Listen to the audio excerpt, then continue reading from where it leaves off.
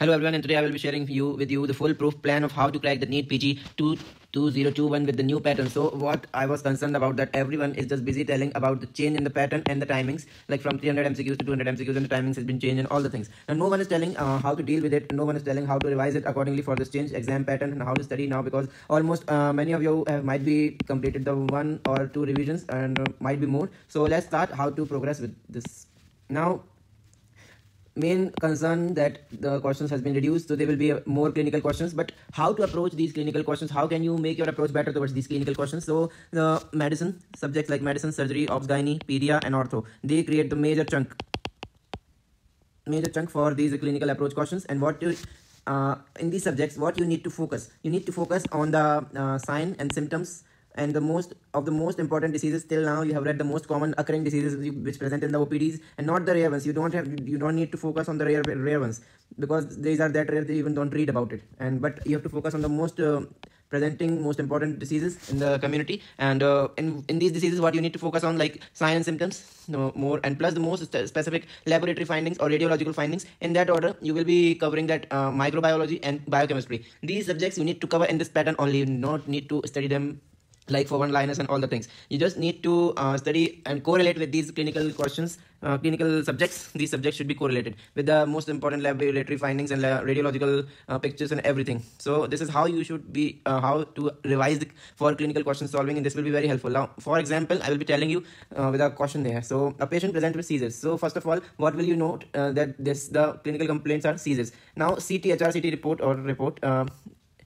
just CT report reveal multiple parenchymal cyst. Okay, so this is not calcification. The patient is presented with multiple parenchymal cyst. So which of the following is the correct regarding this management? So this is how they have changed the pattern. I just need to show you this, that this is how they have changed the pattern, because they are just looking at how knowledgeable you are. You should be knowing this, the clinical features, the report and lab findings, what I sorted out in a question they might give. And now they are not asking you the name of the disease, they are asking you the management. So you should be knowing the name of the disease, and accordingly now you should be able to manage the patient. So how will you manage the patient? See, it is multiple parenchymal cyst and with seizures. So what is this? You should be starting simple question like steroids, and after that followed by anti-parasitic drugs, because it is presented with parenchymal cyst. So this should be the approach. Steroid should be given before the anti-parasitic drug, because the other options are anti-parasitic drug followed by the steroids.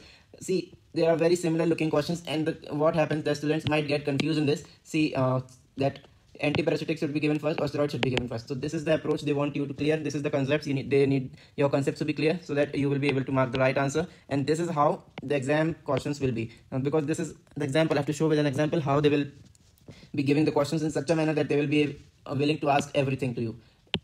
Now, for image and GIF based questions, many of you have asked me what to study and in such a short time, what to revise for these kind of questions. So I will be telling you about clinical tests, like if you, for example, Allen's test, and many of the tests, like also the clinical pictures they ask for, Trendelenburg's position or Fowler's position. So these kind of positions or clinical tests, GIF based, video based questions, this is very much asked. Now the instruments, all the surgical instruments, Foley's and Riles tubes and blades, surgical blades, sutures, many of the things. These are the instruments, obs and gynae instruments. They can be asked directly. Also some dermatological pictures are in trend nowadays, that what is this cyst, what is this blackening occurring due to, and some blisters, nodules, papules and erythema. These kind of, you need to be very, and along with the treatment you should study this. So they will be asking like that only.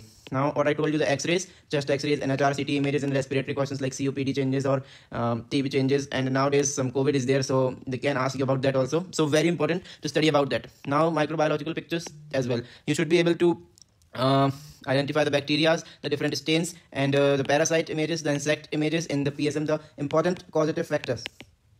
You need to identify and you need to mark the correct answer. They will not ask directly that what this agent caused. They will be giving you along with the clinical question, and you need to remember the insect or parasite or anything, that microorganism, and they will be asking you. So what I was saying, you just have to identify the things and correlate with the clinical symptoms you have read. You have read everything and the clinical symptoms of important diseases. They ask only the important and main images, but you have to remember and correlate with the given things, because you have now 63 seconds for one MCQ. This is more than enough if you think and answer the question correctly. So this is in my thinking, this should be the approach for the revision of NEET PG of this new pattern, this clinical core pattern. So all the best, and if you have any query you can ask me below.